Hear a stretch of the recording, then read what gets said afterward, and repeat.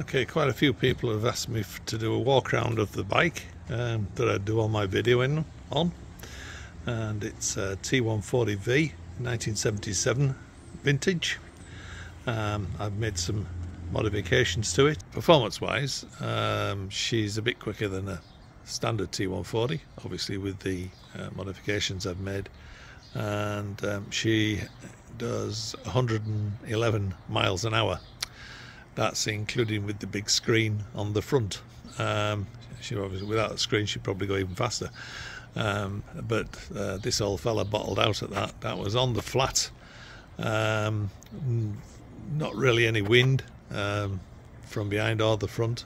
And yeah, 111. And that was 111 on a GPS tracker speedometer that had a max out device on it. That told me the maximum speed I went to, not the speedometer on the bike. I have no idea how fast I was going on the bike because I was too scared to look at the speedo. But I know it was quick.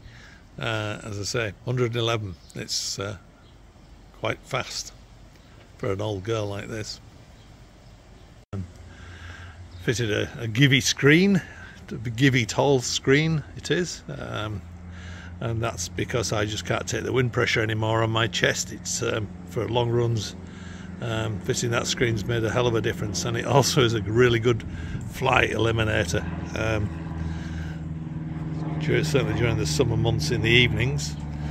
I fitted a Pazon Altair electronic ignition system, which I've got fitted in here, and also I have fitted a 79989 650 exhaust cam, and fitted an electric start, which I got from Williams originally, and since then I've made some changes to that, some modifications if you like, just to improve how it operates, and since I did that, it's operated trouble-free. Yeah, with the engine, I've polished the exhaust manifold and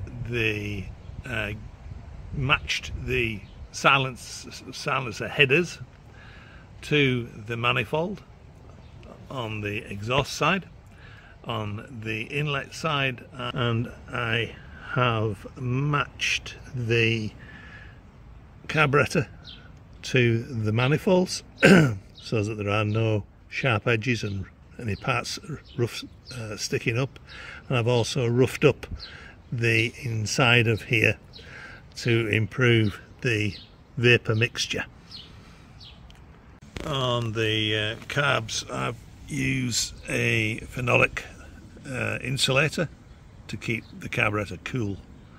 I've used the O-rings system before, and I just find that using the phenolic spacer I get much better cooling on the carb, which is what you want. You should never be able to you should always be able to at least touch your carb even when it's been running, because otherwise what's happening is you're boiling your fuel, and it's vaporizing too early, and it causes all sorts of weird effects, and can affect your performance obviously as well.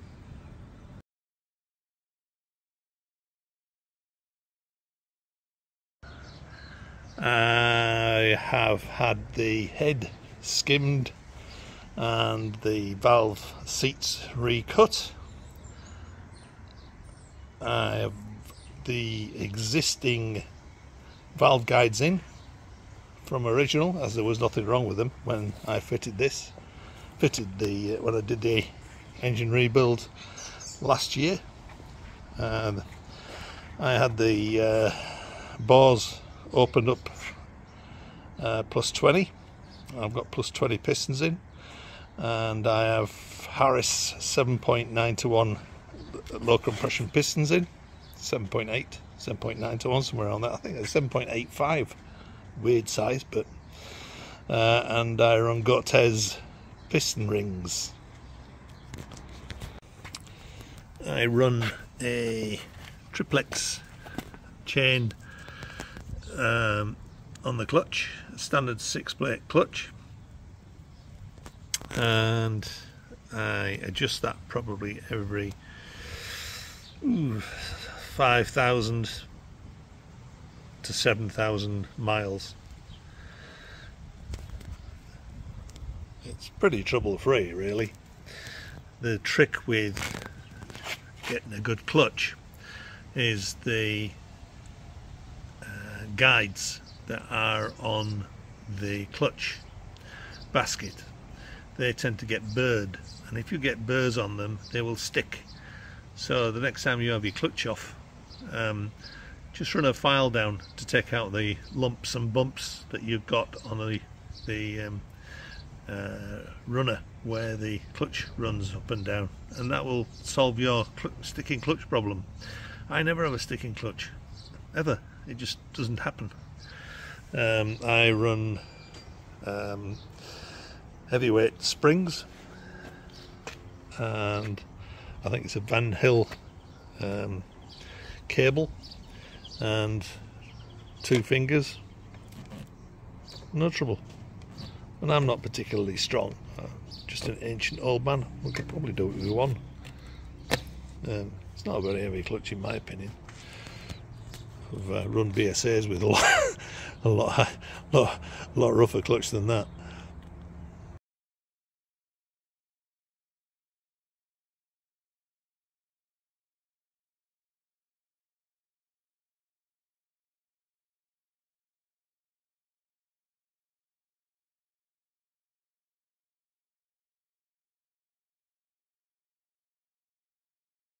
I also run an X-ring chain, as you can see here.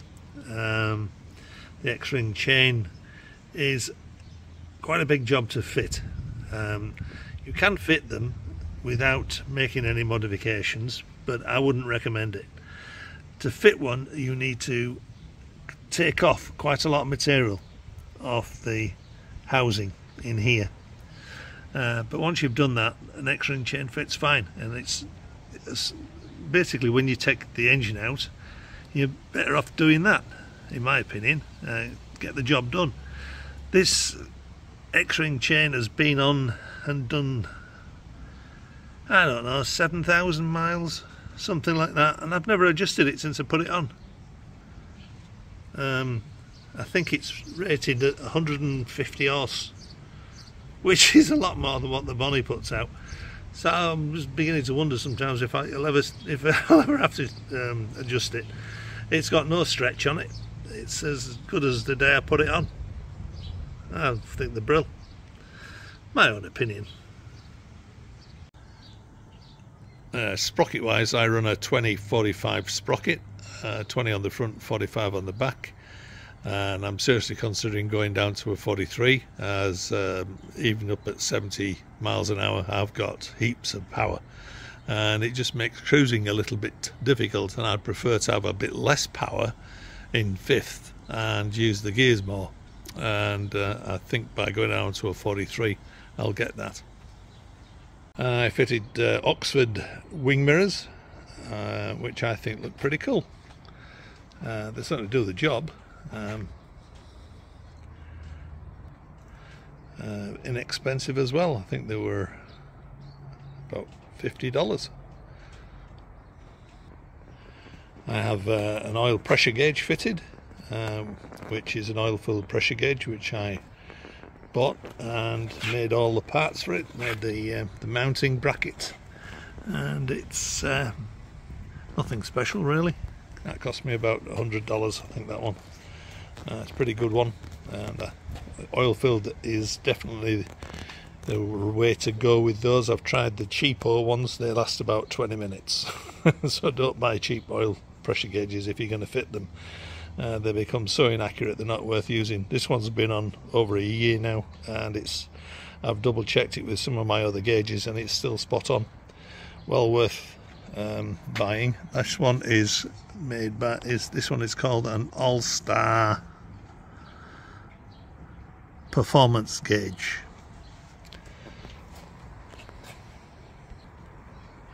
For safety, I have a daylight running light, this thing here, which I fitted, which is an LED, and that is really bright.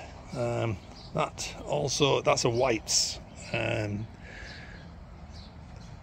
3-bulb LED, and the light it produces is immense for a tiny little light. I'll switch it on for you just to see.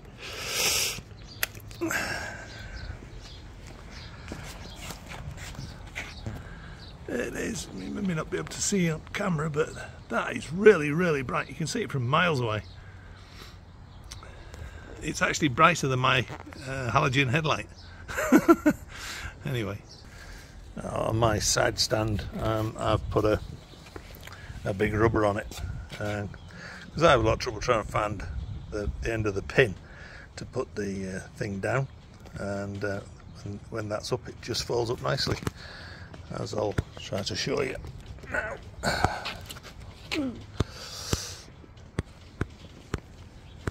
There she is, and she comes down equally as easily.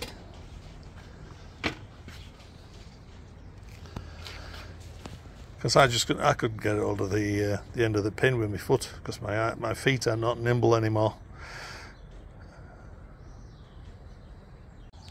And I've also fitted a squawker on my indicators, because I forget to turn them off all the time, in fact.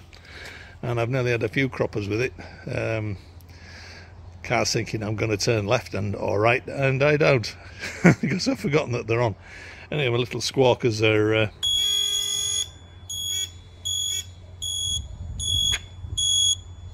quite loud. I originally made a video and I fitted them into here, but I found that at about 50 miles an hour and above I couldn't hear them, so I just moved it up onto the top of the headlight here. I put 2 on as well. They were $7 each. Marvellous. And I run an oil pressure, an oil temperature sensor, which is here, which cost me about $40–50, something like that, off eBay. And that runs off the tank, so that's the tank temperature, and so that's the oil that's going to the engine, which is what I'm most interested in, that oil temperature. And I've never had it above about 82, I think 84 is the maximum. That's in the summer when it was 36–37 degrees temperature, air temperature, and in town after a long hard run I got about 82, I think. That's the maximum I've ever had. So fitting an oil cooler is not necessary, really not necessary, in my opinion. Anyway, I also fitted a tricolor ignition warning light that changes colour. It's red now because the bike's off and the voltage is below the voltage required to tell me it's charging, which is on a lithium battery, 13.6 volts. And I'll start her up to show you how that works soon. Under the seat I've got a lithium battery and a 4-pole fuse box, or 4 fuse box. I've separated my lights out. I've got the main fuse, lights, ignition and solenoid, which is for the electric start. And I've also got separate battery isolators here, these 2. They just isolate my battery 100%. So during the winter I just turn that off, and that battery never drains at all. Even with my gel battery on it, with those 2 isolators on, it never drained at all, which I can really thoroughly recommend. It's nice to just have a battery stay charged all over winter without taking it off.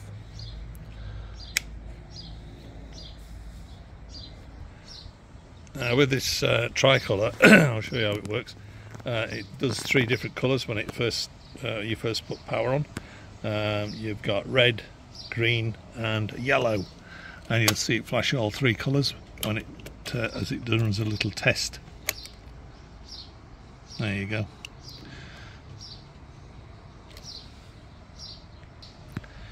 If your voltage is below 12 volts, the red light will flash just to tell you you've got really low voltage, which is really useful, especially if you've got a boiler. I run a PAS-on, so it doesn't really matter. Well, PAS-on's good down to about 7 volts, somewhere around there, forget now, without checking the spec. To show you how it works.